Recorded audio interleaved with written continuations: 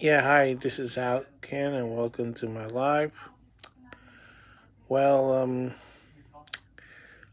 since last year, we're experiencing a situation in Puerto Rico. Apparently, what started out as minor tremors is now alarmingly increasing in size from southern Puerto Rico and radiating throughout the territory.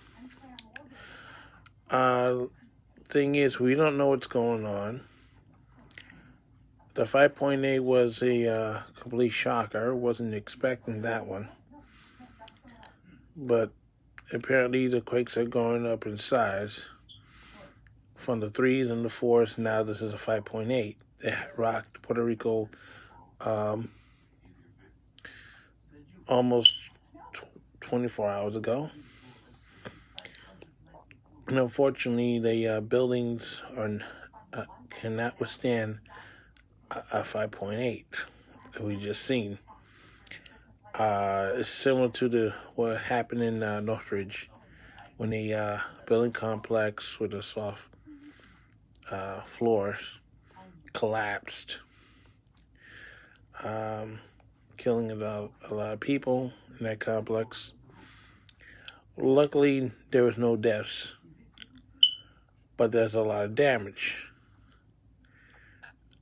And I'm not sure how the government of Puerto Rico had prepared themselves for this event, but they knew earthquakes were coming.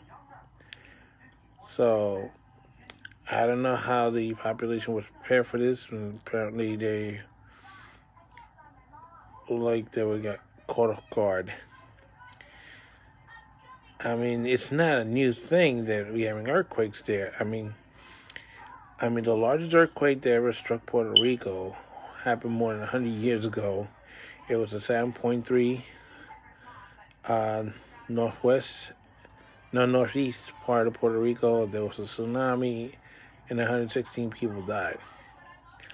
Now, I'm not suggesting that a big quake of that type is coming to Puerto Rico because we don't know what's going on underneath the ground. Well, the only thing we could be certain is the North American plate and the Caribbean plate right now are banging up against each other, and Puerto Rico is stuck in the middle. And it's just like what happened with Haiti, its capital, and what happened in Montserrat.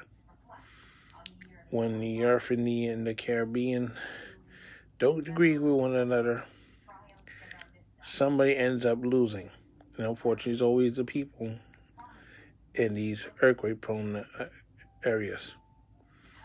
I know Montserrat wasn't destroyed by an earthquake, but volcano is also a product of either the earthquake or the earthquake causes a volcano to erupt. Because the magnum underneath is what's causing all this instability. And what's happening also in Puerto Rico is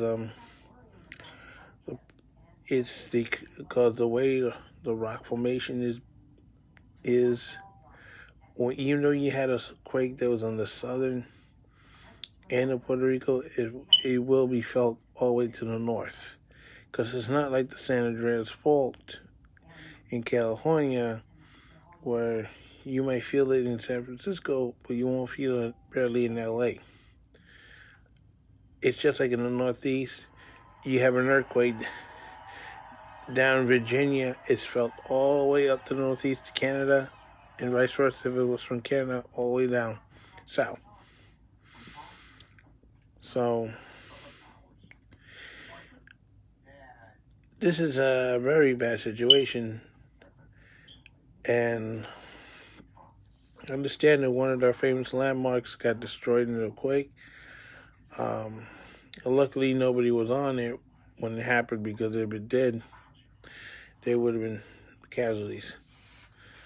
So the best thing that Puerto Rico can do right now is always be prepared in case these things continue to happen. Always have an earthquake kit So if you had to break something to get out of there or wrap somebody who's injured, you have it. You can always check on Google for these earthquake kits, what you're supposed to put in and so on. Always have the batteries, fresh for the radio, and water and other supplies in areas that will not be affected if the building were to collapse. So I feel bad for you guys over there. I wish I could give you something better to say, but I don't want to be giving you false hope and saying, "Oh, the worst is over." We don't know, because I thought that's what was happening in LA last year, and sure enough, we had a big one. Not the actual big one, but bigger than the actual quake that struck during the summer. That sucker was from all the way to Las Vegas and all the way south to, I think, Phoenix. So this is how I can say so long for now. And Puerto Rico, be safe, be strong. We'll do the best we can to help you. And good night.